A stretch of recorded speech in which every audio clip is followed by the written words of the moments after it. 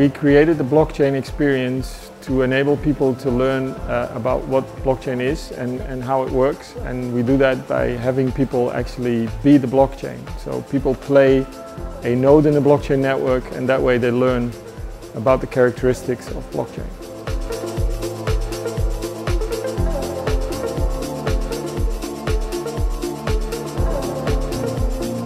So depending on in which order you get them, you'll have different opinions on which one is the correct one.